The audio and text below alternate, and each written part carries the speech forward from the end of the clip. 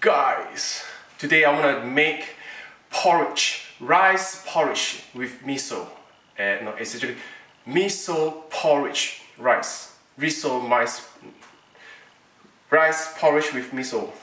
I don't know. Okay, it's a very simple ingredient. It's a vegetarian recipe.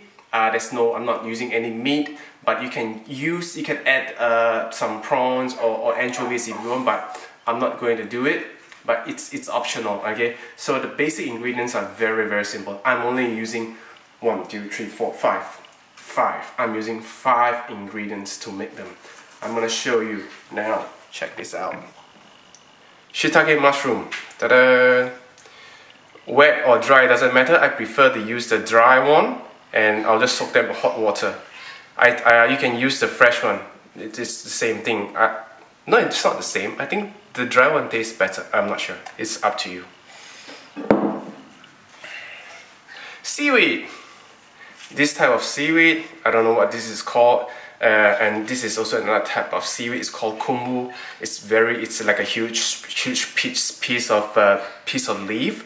But then I just cut it smaller. So I'm gonna show you how to cut it. Okay. Now when you buy Kombu, can you see this white powderish thing? Don't wash the white powderish. I'm gonna show you. Don't wash the white. Don't wash the white powderish thing away. This is where the flavor is. Okay, don't wash it. And my favorite, miso paste. Oh, this is heaven. This is so versatile. You can use it for so many things. Okay, and cooked rice. You can use uncooked rice. You just boil it in the water before you start to add everything in. It's the same thing, but I prefer to use cooked rice because I think the texture is much better. Let's start. First thing what we're gonna do is slice the shiitake mushroom. You can slice it any way you want. I prefer to slice it thin.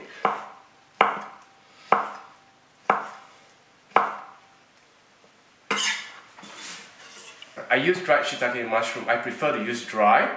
The dried type is because when I soak them in water, the flavoring that comes out from the shiitake mushroom, I can use it for as a dashi stock, as a stock for me to start my rice porridge. It's very valuable. Don't throw it away. If you can smell it, it tastes. The smell, the smell of umami is very strong. Like if you are, you know, the basic stock.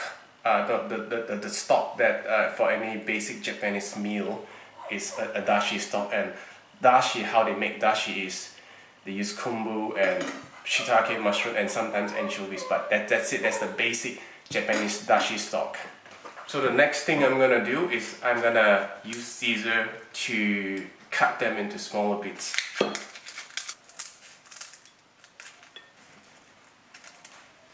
Done. So now we're gonna start boiling the water. This will be the bowl I'm going to use for my rice porridge. So will be my measurement. See the water inside? This is the water left over from my the soaking of the shiitake mushroom. So I'm gonna add some water right now. Okay, I've just added water in it. Don't fill the water to the brim. Remember, you need to add rice. Let's start. In with everything. Put in all the stuff in. Miso paste. How much to put for the miso paste?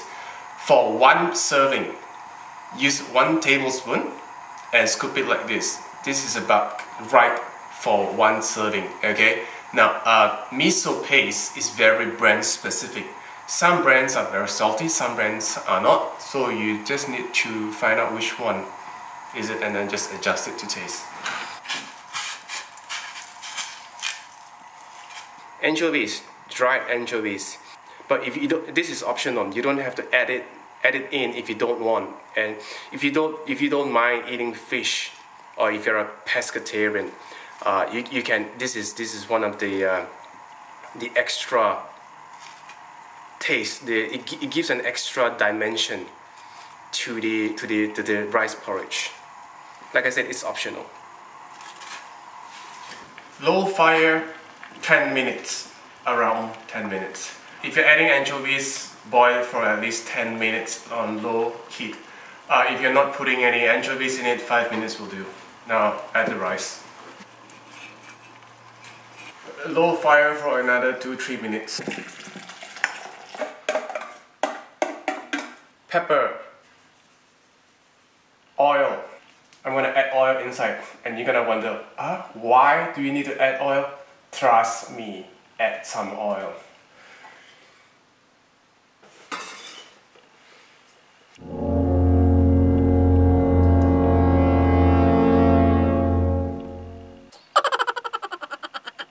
Yum.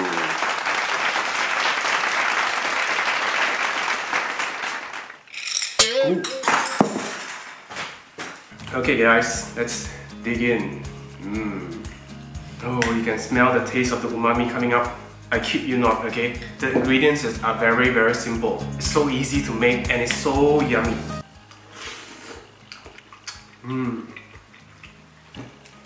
Bon appetit.